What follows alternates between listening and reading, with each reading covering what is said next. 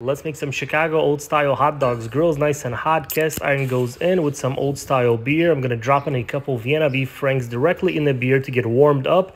Meanwhile, we'll prep all our toppings. Get your tomatoes and onions nicely chopped up. And when those franks are nice and hot, pull them out and put them directly on the grate for the delicious charcoal sear. I'm gonna put a small grate on the beer and steam my poppy seed buns. And now it's time to assemble. Get all your toppings loaded up. Top everything off with that celery salt, and these hot dogs are ready to go. My absolute favorite way of making hot dogs. Delicious. And wash it down with that old style beer for the perfect summer meal.